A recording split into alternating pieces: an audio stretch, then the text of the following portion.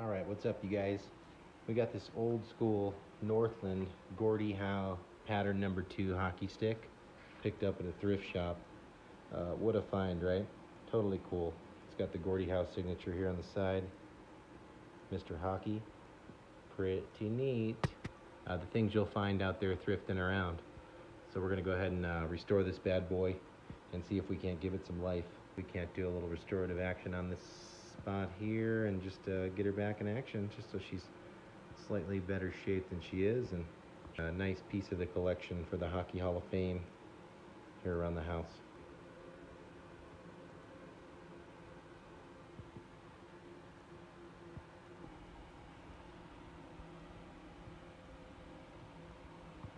The old Northland Custom Pro, established in 1949.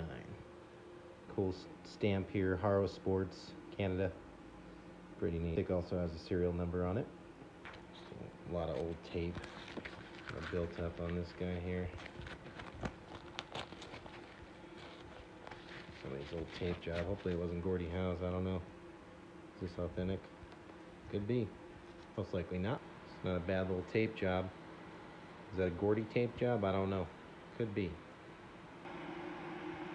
Same thing here, just taking out this old tape job here, and we're going to start over. Do a little research and see if we can't figure out how Gordie used to tape his old hockey stick. Just bring some life back to this old relic here. Ah, a little treasure underneath the tape job here. Somebody left the sticker on there, $34.99 when purchased fresh. Most likely not by Gordie, but nevertheless pretty cool. Cool to find that under there.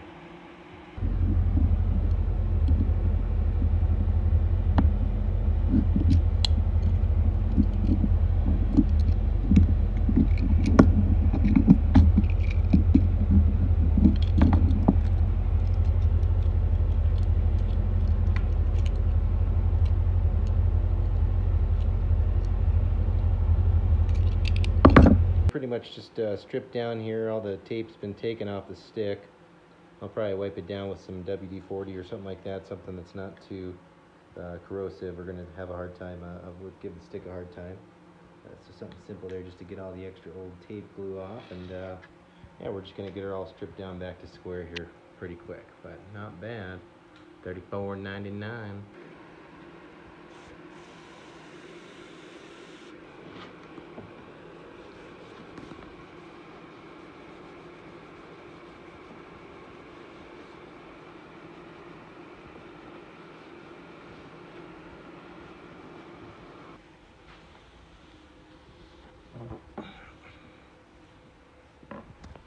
It's really just kind of wiping this guy down with that WD-40. It seems to be helping a lot, taking a lot of the, you know, puck marks and the old glue from the tape off there.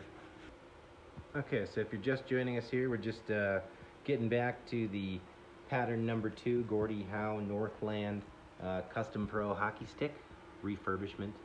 Of course, Northland Custom Pro says established 1949. They were making sticks for guys like Gordie Howe back through the 50s and 60s and 70s, and you know, you see these guys kind of fading out, but this is still a pretty cool piece. After stripping down all the tape here and stuff, it's actually in pretty good shape overall. Maybe hit it with a little super glue in a couple spots where it's a little dinged up, just to kind of bring that portion back together. Maybe a little sanding down here near the blade. I'll give you a little more close-up on the blade here, but this guy should turn out to be pretty sweet, and again, just be a nice little relic for our own personal Hockey Hall of Fame around the house. So just a little close-up view of the damage to the heel here. You can see it's pretty beat up, but to be honest, this thing's built like a tank.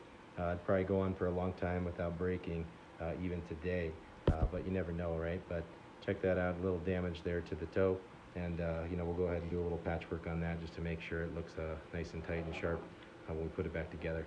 All right, so if you're just joining us again, we're checking out this old school Gordie Howe glass fused Northland hockey stick. This thing is pretty dope. I found it in a thrift shop, and I peeled some old tape off it and basically just restoring it. Now, I just want to point out that This is pretty cool for me because I am a Red Wings fan, and of course having some kind of old school Gordie Howe stick like this, I doubt there's a whole lot of these around. You know, I'm sure you can find them, but finding them at a thrift shop or in a, you know, somebody's garage sale or something like that always makes that piece just a little extra special. And of course, like I said, I just want to go ahead and revamp it here and kind of get it back to square. Right, so I'm just going to put some super glue in this part here just to kind of make sure that that old wood in there is really kind of sealed up good and locked in tight. I'm going to do that to both locations here and just kind of strengthen that wood that's kind of chipped and cracked in there before I maybe do a couple other things to fill that in. But I think here that that's going to give some strength and just make sure that if I do shoot a puck or something like that, it's not going to break the stick. This is a nice little shot here. You can see whoever's stick this was before definitely like to chop, do some chopping on some people or something like that. You can see that gash right there. Look at that. Jeez Louise, there's even a crack in the stick there a little bit. So, you know, you can see this thing is definitely tough, but took some abuse from somebody who liked to throw down some lumber there. Interesting stuff. Put that stick in his teeth, let him know you're there.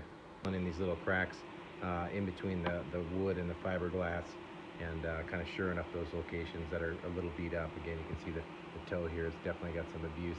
But we'll just take care of this a little bit and just shore it up, and just to kind of make sure it's not going to fall apart or get worse from here on out.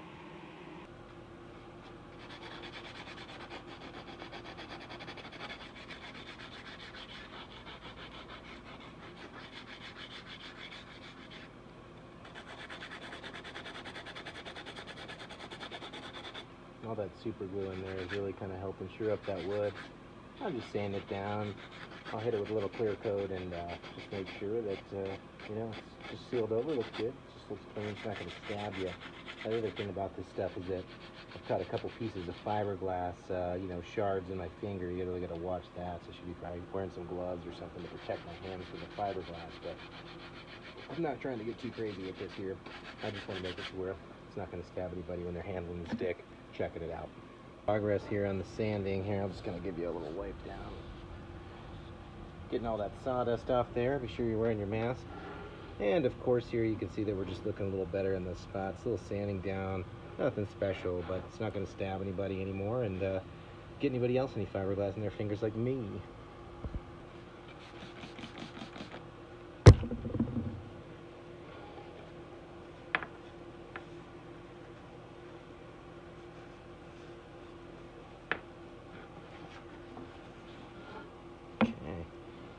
Better here. I think it's about good. I don't want to go too crazy and take away from the integrity of what was, but just again want to make sure that we're not spiking anybody or anything with a chunk of fiberglass and that old blade. It's still hanging on, but yeah, pretty cool.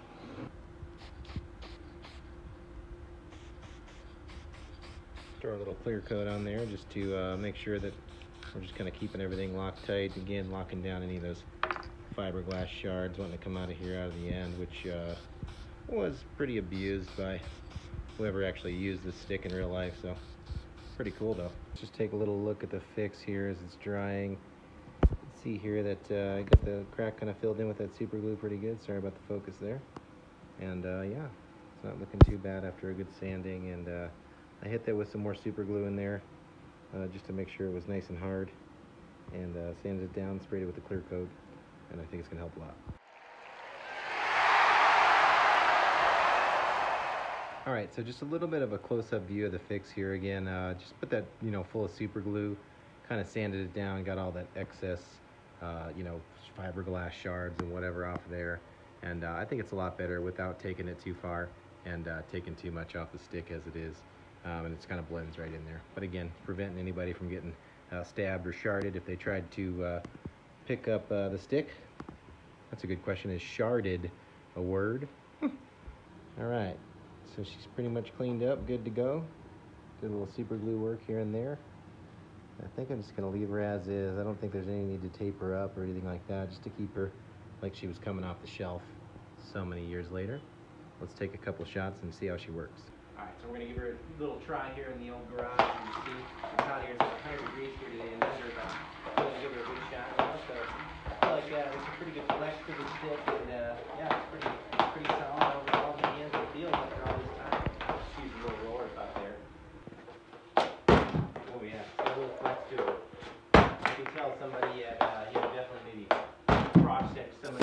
or something with a piece here, maybe shot a lot of slap shots, but it was definitely a little soft through the middle, but she still has some good width, and I think I get some good wrist shots off of it. I definitely won't shoot.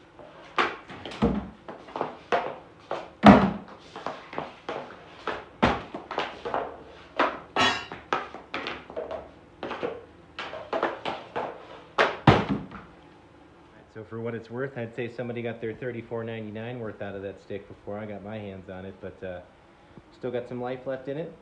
Still can fire a puck pretty hard. That'll probably be the last pucks it fires for a long time. Thanks for watching.